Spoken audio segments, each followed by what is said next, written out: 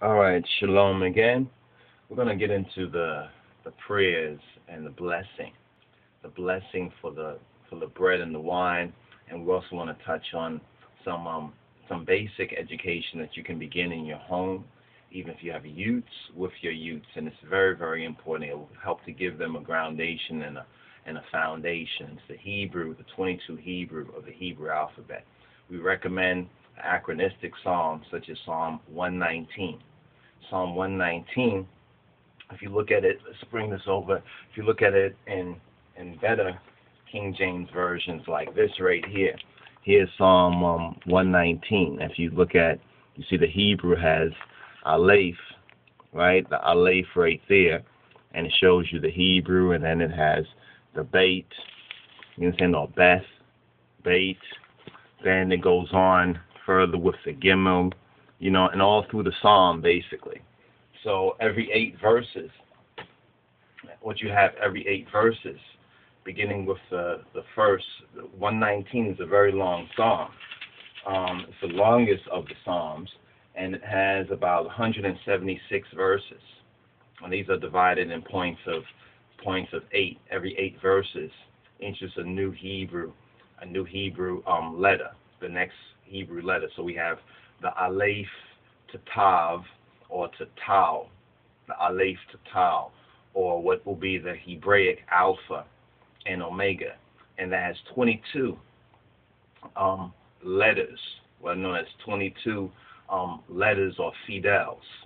Now we get to, that's the first step. So 22 comes before 33. So we're going to touch on the Hebrew 22, the 22 letters of the Hebraic alphabet. You understand? The Alephbet, or the first house, or the first 2 letters are Aleph and Beit. So when we say alphabet in the English, the foundation for us is once lost, but now found Beta Israel, is the Hebraic alphabet. So all this is basic kindergarten. And so even many of us all of us, in truth, who are born again, should start out by learning our basic Hebraic ABCs. And the Hebraic ABCs will be the Aleph, Beit, Gimel, Daleth, Iska, Tav, or Tau, from A to T, or really A to Z, according to what we know in the West. And I want to touch on the prayers, or the blessings, rather. It's the blessing, the Baruch of the bread and the wine, seeing that Passover, Fasika, is coming up this year. Sunset of April 6th, 2012 to the 13th, So from sunset of the 6th, and you find that in our Hebraic Judaic calendar for this year. We call it year 81 Ameta Bejuah, or the year of the Redeemer. So we count it from the coronation of Kedamawi Haile Selassie, the Adis Zemen, or the true new age. And this is the 81st year, as we're on the cusp of 2012, the 2013 and the 2012 event coming up, as many are looking forward, to that particular day. But the day of the Lord is also another related subject matter. I don't know if you've done much research in the scripture. You hear a lot of people saying, well, this is the day of the Lord, the day of the Lord. But have you studied from the word what it says concerning the day of the Lord? It is very, very interesting, because we learn that there would be heavenly signs. There would be heavenly signs even this time. But we as Hebrews, we as Beta Israel, as Ethiopian Hebrews and black Jews, and amongst the elect RASTAFARI, who are like the priests. Remember, the order of Judah replaces the old dispensation of Levi. So therefore, through the conquering line of the tribe of Judah, a new kingdom of the priesthood, which in Revelation is Rastafari. You understand? Vis-a-vis the Ethiopian Hebrew diaspora, often called either black Jews, euphemistically, known as Beta Israel, the house of Israel, the Bani Israel, the once lost but now found, the black sheep. There are many different names scripturally, biblically, and even extra biblically that's used to define or to relate to who we are. And in different black, Jewish, and Hebrew Israelite schools of thought, it's different among different teachings of it, but the basic roots basically point to who we are. So though there may be differences between the elect RASTAFARI and the so-called black Hebrew Israelites, still the foundation is one and the same. And even our black Lord and Savior, Jesus Christ, Yeshua HaMashiach, he says, in my Father's house there are many mansions. And it's the Rastafari and the elect Hebrews who truly know who our Father is, and the name of our Father, and the name of his Son. So Mekai and I go forward and let us teach on this particular teaching right here. So the alphabet, the language is so important. We've touched on this from Slick Willie Lynch, Slick Willie, or the Willie Lynch papers, How to Make a Slave. They said they want to take away our original language, take away our mother tongue. This is one of the reasons why they didn't want us to read the Bible. So if you look at, where's Willie Lynch? Where's Willie Lynch right here?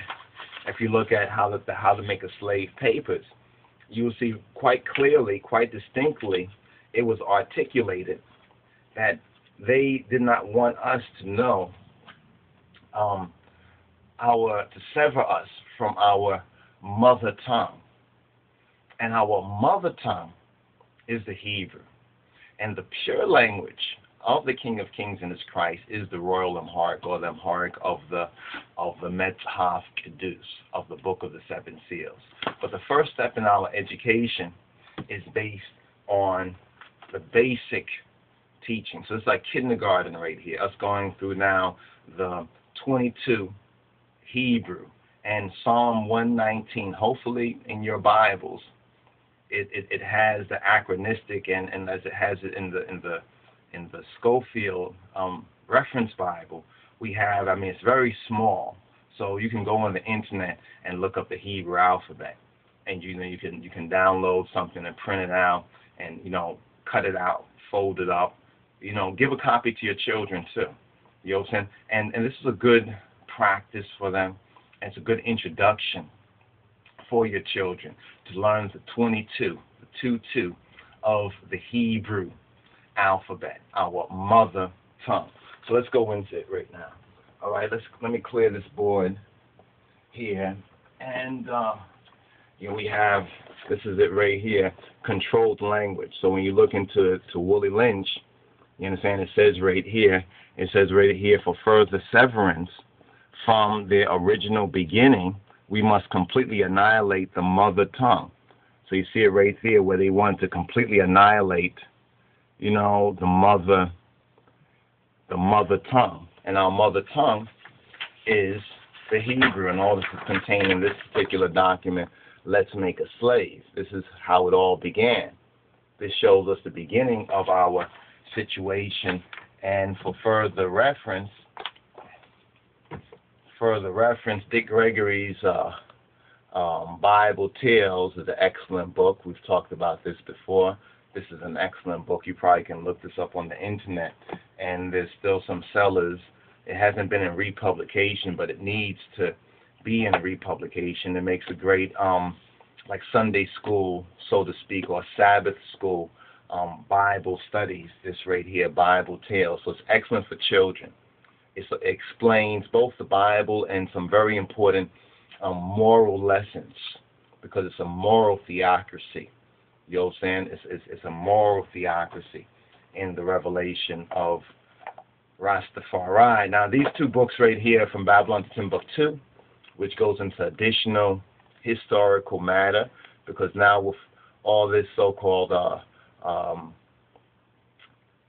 racial profiling, because of this right here, the hoodies, because people are wearing the hoodies, so there's all this racial profiling going on. You know, so we explain that there's a high monastic value to these hoodies. You see, in their own European versions of our ancient priesthoods, they also wear these hoodies. Even the graduation robe, it also has a hoodie component to it, which comes from that ancient Hebraic and Judaic and Ethiopic root. So, because people don't know this, you know, because we're kept in ignorance and we don't teach our children these facts, we keep seeing what we keep seeing what we're seeing, man. You know, anyway, these are some books. This one right here, The Valley of the Dry Bones, and we've been mentioning this over and over, and even we're surprised. On one hand, somewhat pleasantly surprised, because it allows us an opportunity to say, listen, this is what we've been talking about. But because of the deaths and the murders of our people, especially like within Trayvon Martin's case and many other cases like there too, and this whole thing is getting more and more exposed, and we want to touch on a couple of recent developments about that.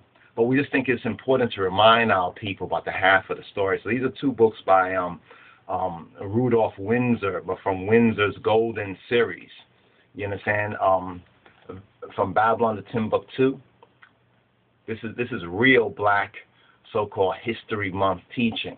Not just for History Month, but this is real teaching that's not taught in our schools, and not even taught in our homes. We can talk about the schools on a certain level, the public schools. We lack our own institutions at this present time, but there's no excuse that this is not taught in our black homes, and especially in our black churches. Some may want to dismiss this, but they haven't even checked it out for themselves. Please check this out for yourself, from Babylon to Timbuktu, to know where we're from and how we get here and who we are and what's our true, you understand, what's our true Hebrew identity all about. Then that will begin to open one's eyes when they're looking at the Bible and when they're looking at the scriptures. And then they'll begin to really recognize who we are and why, what's happening to us, and more importantly, how we overcome. This is what we get to learn from this, how we overcome. Gradually, more and more ones are becoming interested in this, because more and more things are shocking their consciences. You know, things that they say, I can't believe that.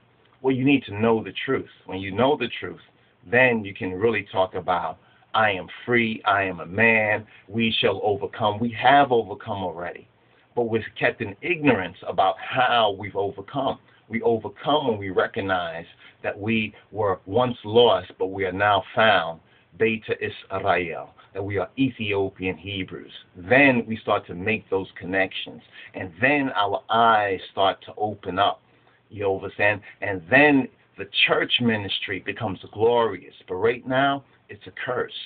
It's a curse because they're not teaching Jah word.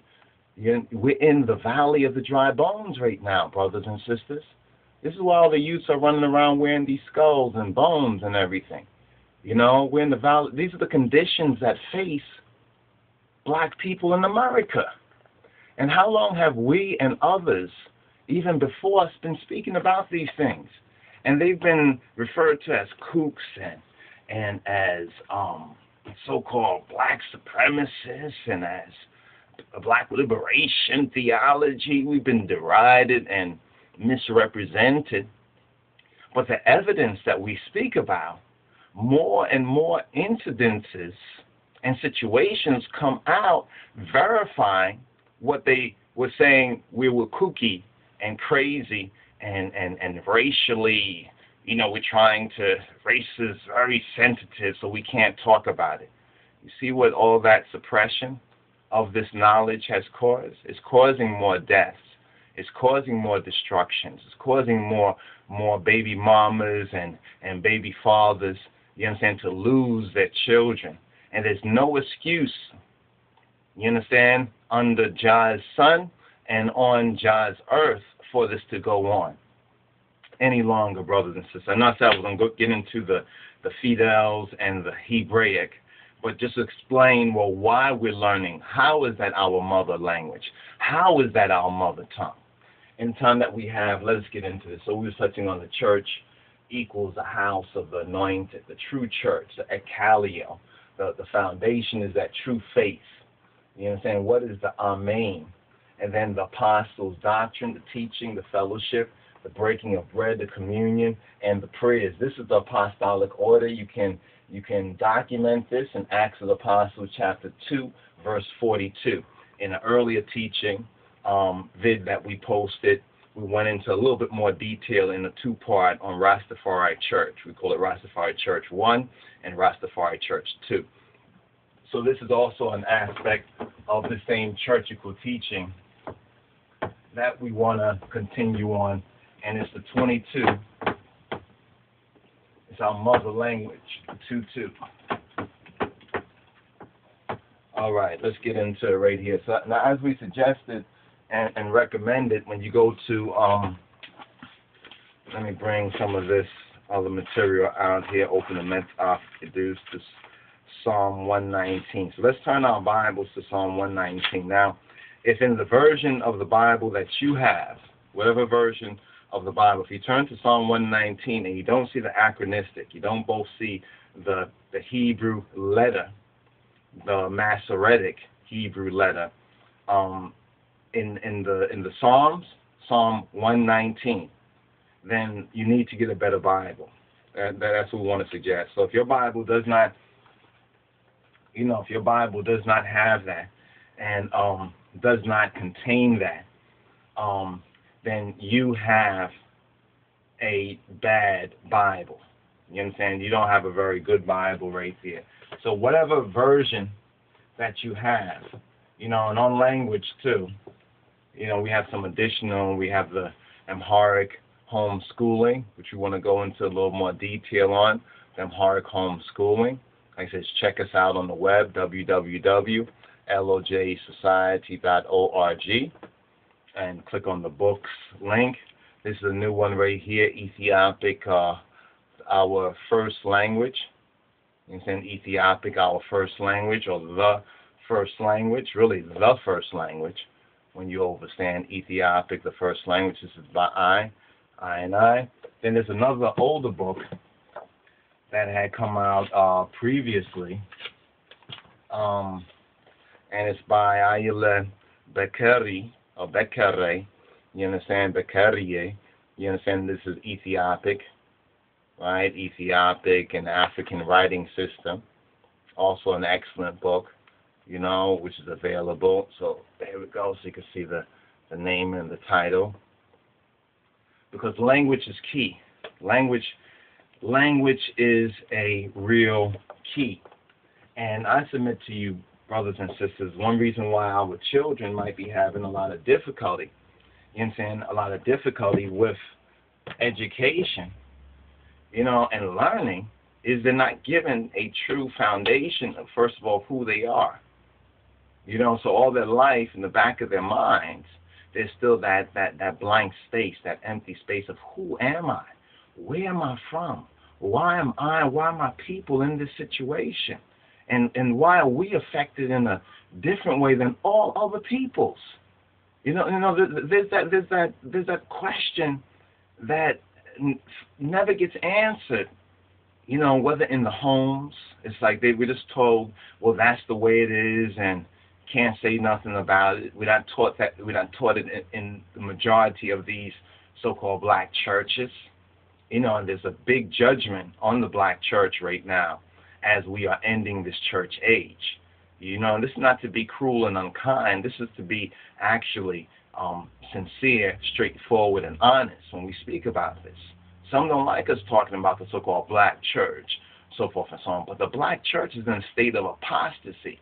As it says the church of Laodicea, they're neither cold nor hot about the real truth. They're just trying to get by, And while they're supposed to be speaking be watchmen for John and announcing to the people who they are, And why they're facing such conditions, the conditions that really face us in the valley of the dry bones, you know, they are failing to do their job.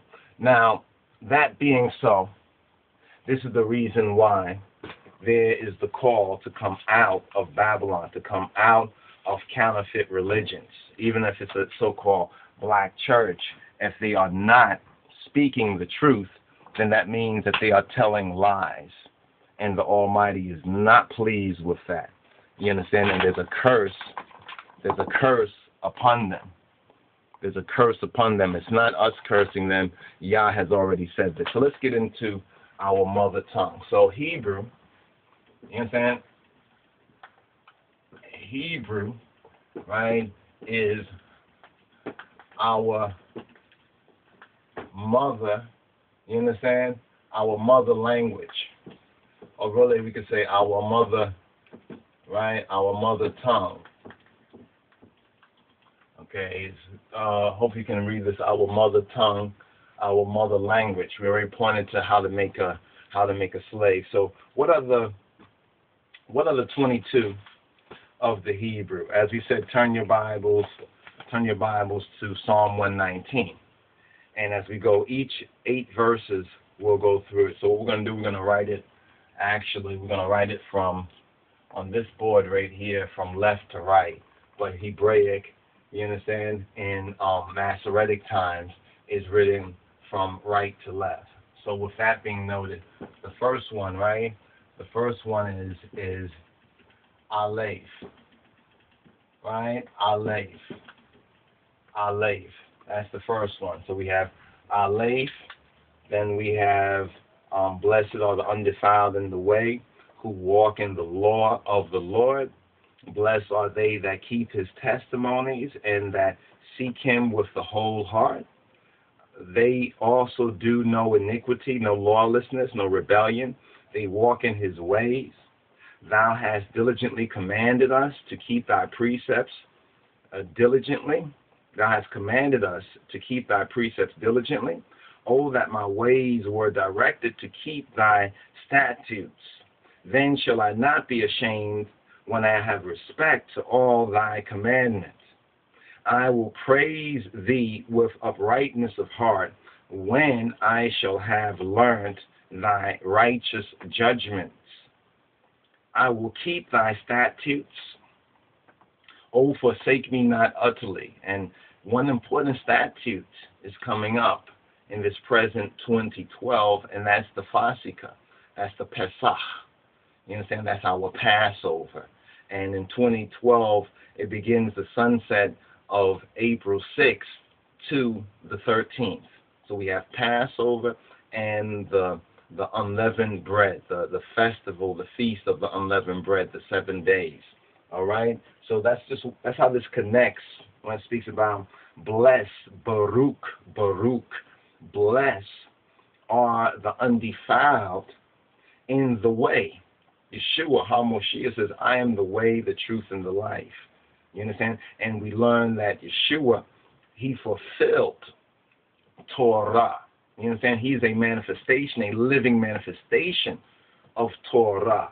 So we have to know what Torah is so that we want to have a veil over our eyes in the reading of Torah. So blessed are the undefiled in the way who walk in the law, in the Torah of Yod-Hey, Waw-Hey. So those 8 verses right there are very important. Now when we get to the 9th verse, we find Beit. So the second letter, right? The second letter we have is, and we're going to spell it the way that it's spelled in the King James, the subscription of the King James Bible. So we have Aleph, Beit, right? Do you see this right here? We have Aleph, 1, and Beit. This is where we get alphabet. You know what I'm saying? This is where we get alpha.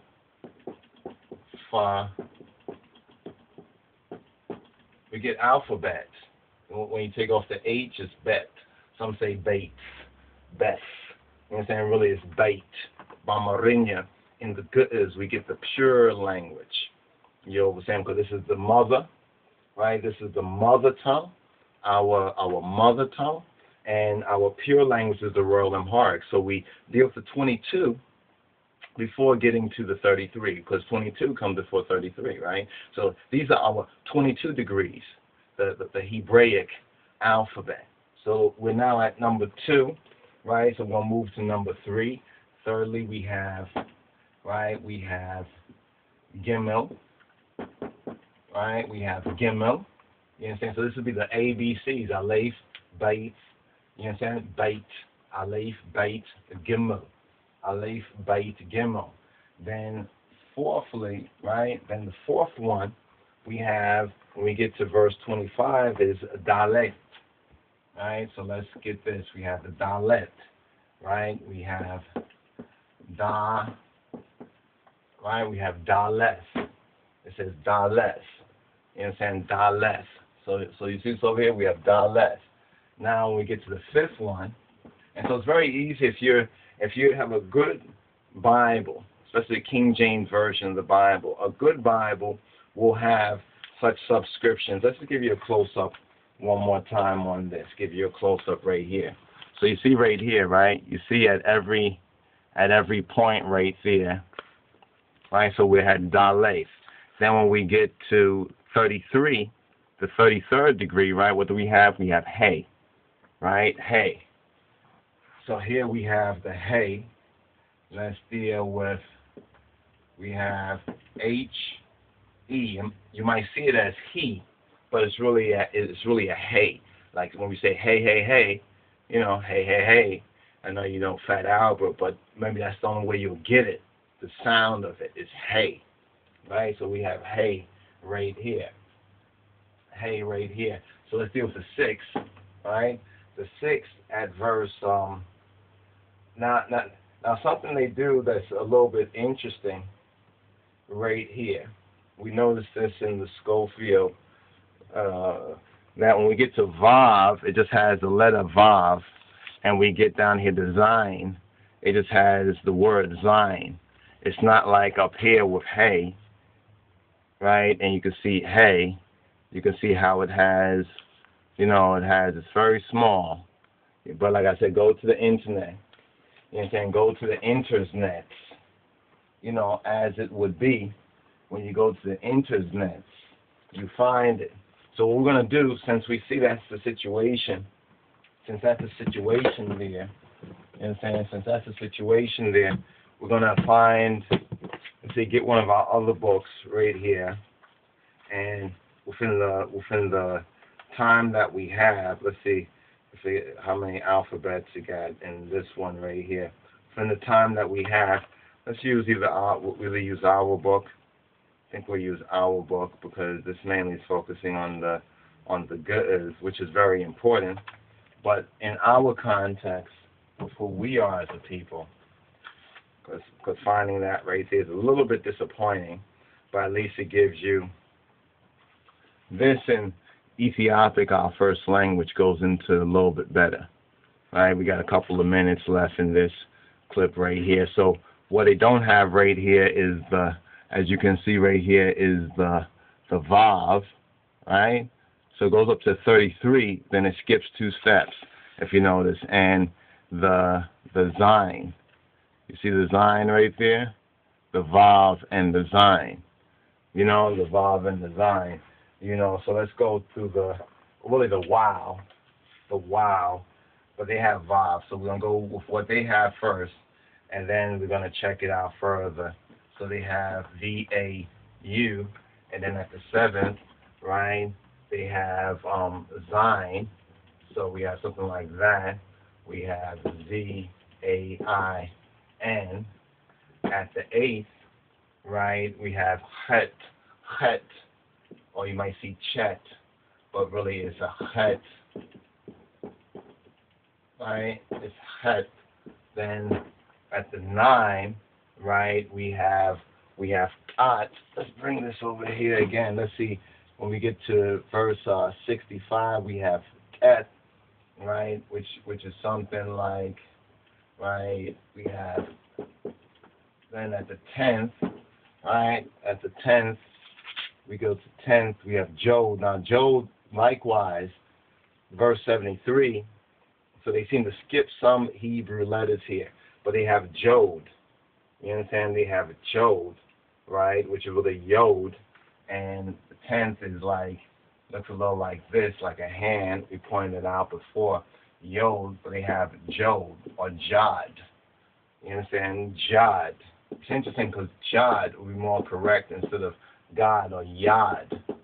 Yod instead of G-O-D. The J really originally the Y-O-D. Now at the 11th, and when we get to verse 81, we might just have opportunity in this to get to verse 81, which will be the 11th, right? Verse 81, we have Kaf, right? So let's put, right, we have Kaf.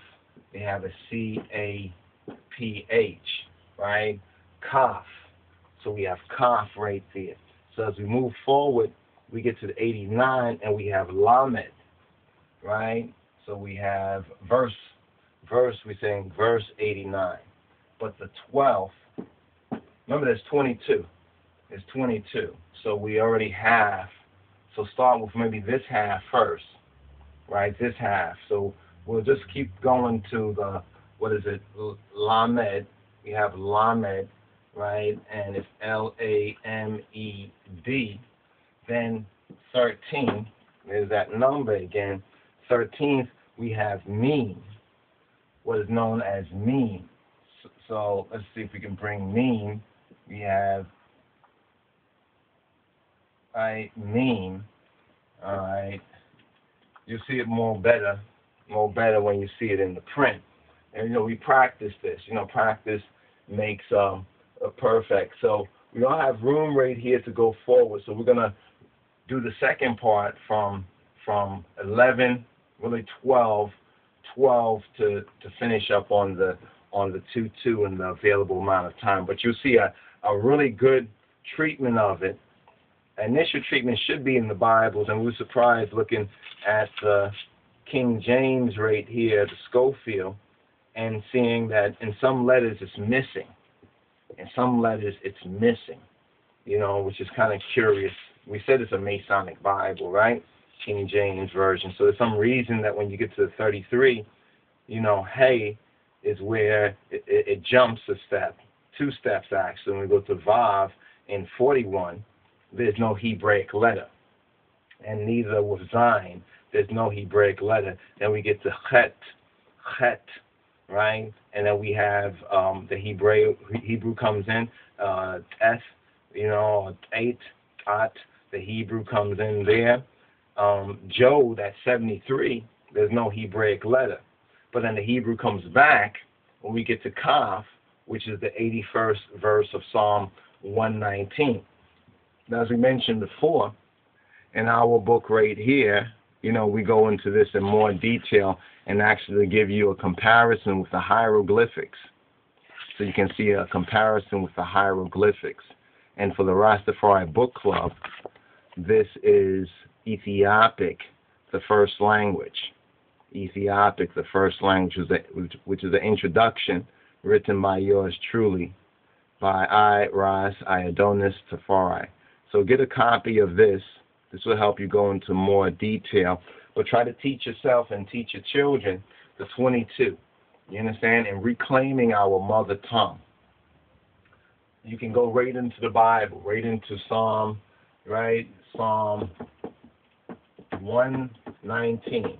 And in good Bibles, at least they will have some of it. They should have the letter in Hebrew, the Hebraic Masoretic letter, and an English translation or transliteration. So we went through Aleph, Beit, Gimel, Dalet, Hey, Vav, or Vav, Zayin, Chet, Tet, Yod, or Jad, Kaf, Lamed, Meme. You know what I'm saying? So we're going to take it, we're going to do at least